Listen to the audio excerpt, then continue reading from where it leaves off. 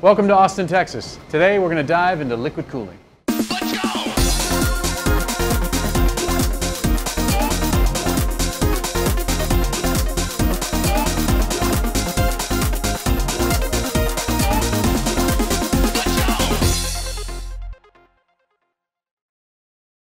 Back in 2008, I put out an industry challenge called the ChillOff.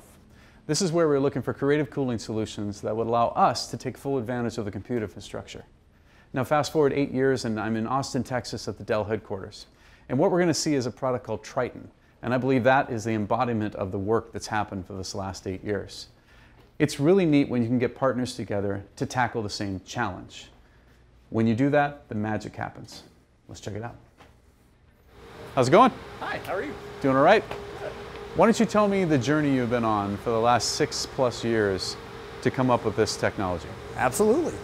To improve the cooling capacity of a thermal system and improve the efficiency of it, we're trying to close the gap between the heat source and the heat sink, right?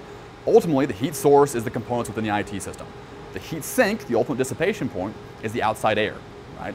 And so today's data centers with a lot of different devices that transport heat from the source into the outside air. Our goal is to close that path so we have the least inefficiencies that stack up on that transport path. In order to do that, we want to bring the cooling water in direct contact or as close proximity as possible with the heating device. That way we don't have any losses in the transport path.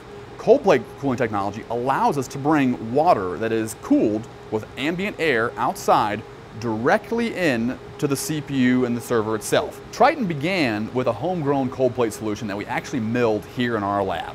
That allowed us to extract a great deal of data and put that data into an overall total cost of ownership model to try and put together the benefits of what liquid cooling would look like for some of our hyperscale customers. We then iterated upon that design into a much more productizable and efficient cold plate layout. So what are we looking at, Austin? So right now we're standing in front of the 3rd generation Triton product. This is on our G5 server platform. We've got 96 dual socket servers inside of this rack, and each one of them is configured into a 12 server 6GU chassis that fits in a 21-inch form factor rack. So now I'll show you one of the Triton Sleds. So as mentioned, each of these blades maintains the same serviceability model of an existing blade, meaning that we can hot plug it without having to have any other consideration for the water that flows in and out of the server. And so this is the current generation Triton Server, and a couple things that are unique about this versus our previous iterations and some other cold plate technologies that we've investigated. We use welded copper pipes inside of each one of the servers. Certainly we have cold plates on the CPUs, and then additionally we've got leak detection within the server and an embedded solenoid valve, which gives us the ability to turn off water in the event that there is actually a leak. Got it.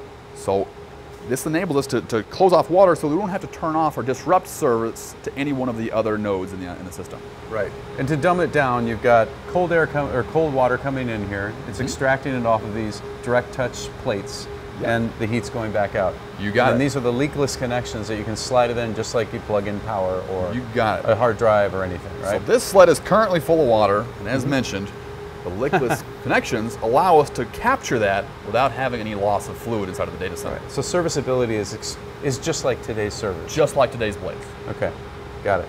So you built this really cool cooling technology, but what do we actually get from it from a performance standpoint?